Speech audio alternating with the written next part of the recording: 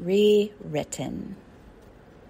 Okay, so you've rebelled against the rules, but have you rewritten them? When you rebel against stuffy old paradigms that choked the life out of you in the past, that's step one. It's liberating and it feels totally amazing, and it's a necessary movement and part of our universal evolutionary process of change that is always ongoing. Call it life, call it love, call it God, call it whatever you want, but it's that process of expansion that is always happening. It's normal. It's natural. That's why I remind you of that part.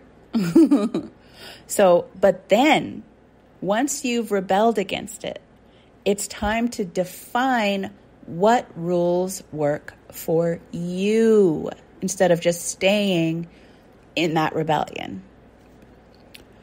We don't need to buck the rules entirely, obviously, because rules just define, that's all. Like, don't play on the train tracks, okay? Other rules are just not so cut and dry as that, though, right?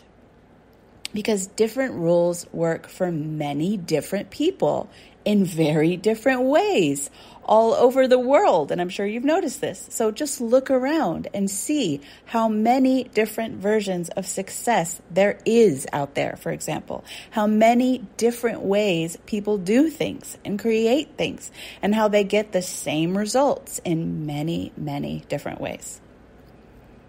Happiness, safety, success, health, wealth, and prosperity are not one-size-fits-all things. Obviously, people experience those things in many, myriad different ways through different means.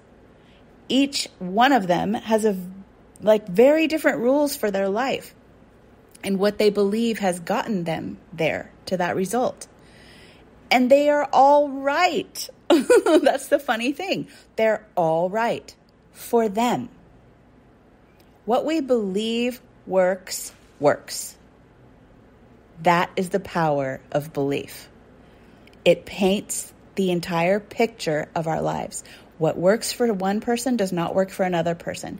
What we believe works is what works for us individually. So the trick is defining what rules work for you. And then affirming that to yourself by telling yourself why they work for you. And why is that important to you that they work that way? Because there's always reasons there. And then give yourself examples of where and how that rule works in the world so that your mind can get on board with you. Otherwise, it will fight you because it's like, that doesn't make sense to me. I've always seen that X equals Y, and now you're trying to tell me that X equals Z? No, it doesn't. So you need to show it, the evidence, show it places in the world where that's working for someone else. That rule is different for someone else. The rules that you saw in your world that you think have to apply to you are not the same rules that other people are having to live by. They've made their own. So show your mind that, and show your mind why it's important to you. And show it why that works for you. Because then it will see, oh, okay, I understand now. I understand why this is important to me. I understand why I need it to be this way, because it's purposeful. And then your mind will get on board with you. It will get in alignment with you. It will be on your side. And that's when you powerfully create. But when you stand in rebellion of certain rules that you don't want in your life for good reason, and you just kind of stay in that push, then you don't allow yourself the freedom of seeing that rule that you don't want or that you don't like as just one option, just one neutral option that you could choose if you want to. And then granting yourself the freedom to choose what you want. and make your own choice now. Because if you stand waiting for someone else to grant you that freedom, you might be waiting forever. So you have to grant yourself the freedom. You have to remind yourself of your freedom to choose what you want and to make your own choice now. That's all you're ever really looking for. But when you stay in the pushback, it's because part of you still believes you don't have a choice and that you have to do it their way or you won't be okay. So just show your mind that you will be okay by showing it evidence, showing it examples of others who are doing it the way that you would like to do it or similar, and show it times when you have changed the rules to rules that work for you in your life, in other places, other things that you've changed that you didn't think that you could change. And that way you can just leave the war behind. Part of the trouble is that your mind sees that other people's rules work for them. That's part of the problem. Your mind sees, okay, look, these rules are working for them. And so it's like, you are deluding yourself. If you think something else is going to work, look at them. Their rules about money or business or work or career or life or relationships or whatever, they work for them. They're doing well. They're safe. See? Your mind is saying this. But all you need to remember is that just because those things worked for others does not mean they're the only things that work. Which again, is super easy to see when you remind yourself of that. And then you look around at how things work for lots of different people all the time, everywhere, all over the world in lots of different ways.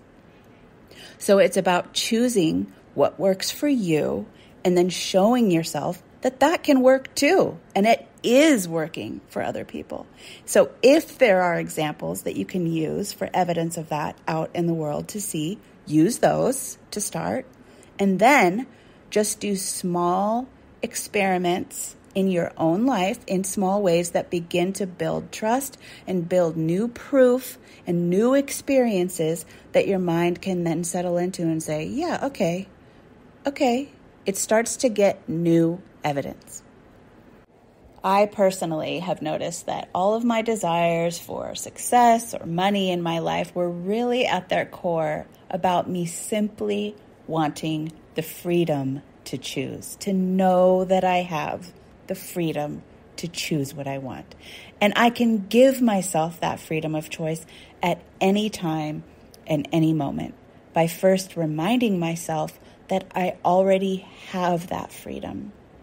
And that even though I might not be able to make exactly what I want to appear in my life in an instant at any given time, I can still choose it and move towards it because I have chosen it in the first place. Like when I chose to have a creative career in my own business. I didn't believe I could choose that at that time. I didn't have money behind me to enable me to choose that at that time. But I just decided what I wanted and I chose what I wanted. And then the trail of breadcrumbs to get me there showed up one step at a time. And because my choice was made, I followed them. We are always getting choices, but we are not always choosing the ones we want because we're afraid. And that's okay. And that's totally normal. But as long as your desire and your wanting for your choice is just even slightly bigger than your fear, you're on your way. You are on your way. And that way is an ever unfolding process of your soul, your spirit, your whole being, consciousness itself. And it's the journey of love and adventure that you came to experience here on earth as a human. You can always choose in the direction of your desire. You can always choose the thing that feels the most like the way that you want to go or the thing that supports you in that way or that you know will support you in the way that you want to go. And inevitably, you will arrive there. And it will surprise you and delight you if you trust. So stay with yourself, trust yourself, listen to yourself, and let yourself be your own authority. All of my work in my world is designed to support you in exactly that. To support you in loving, trusting, and choosing yourself and your own version of your most beautiful life.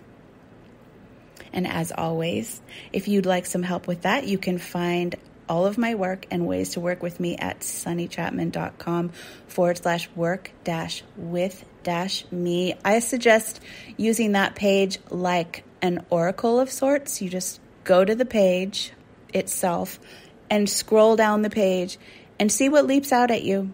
See what stands out the most. See what calls to you. Whatever that is, it's probably exactly the thing that you need most at this time. And trust that. All right. I will see you next Sunday. Bye.